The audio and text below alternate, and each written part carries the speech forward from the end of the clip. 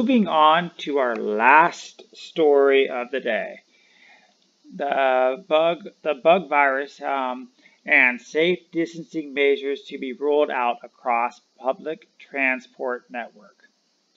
In Singapore, all trains, train stations, buses, bus stops, and interchanges will be progressively marked by safe distancing stickers, the Land Transport Authorities on Thursday, April 9th said, the third day.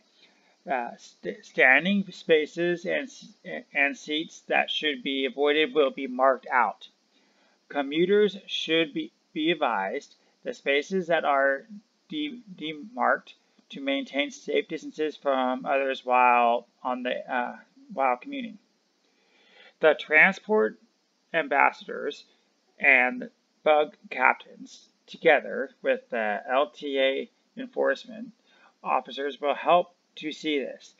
They will limit the number of passengers entering train stations and buses, for instance. The transport ambassadors, who include former taxi drivers and aviation crew, will be deployed progressively. About 100 have already been deployed, selecting MRT stations this week. More will join coming. Thermal scanners will also be deployed at the selected MRT stations to provide an additional layer of screening before commuters enter the public network. Commuters who are detected to have been having fever will not be allowed to enter. Customers who have a fever will not be allowed to enter and will be asked to seek medical attention at the nearest medical clinic. All right, and it goes on, and it basically says, if you break these laws, we will find you, kind of like earlier with the Bill of Rights I read off. So what do you think about having these big spaces on trains, buses, and planes? I bring this up because yesterday I looked at like a flight home from Vietnam to America. Not that I intended to go, but I noticed it was $2,500 versus $600 normal. And that's because they only put so many people on the plane due to social distancing.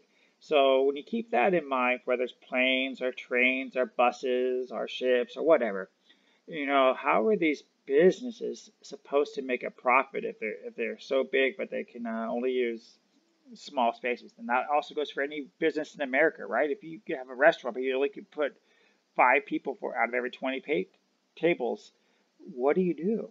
You know, is land basically worthless? Are vehicles technically useless? I don't know. Leave your comments below. I was very intrigued with this article. And that will conclude for today. Hi. The small clip you saw was brought to you by Loyal World News. If you like what you saw, you should subscribe and look up my daily Loyal World News report for its full version. If you don't want to watch it on YouTube, prefer to be on the road, I also have a podcast in every full-length video I put up.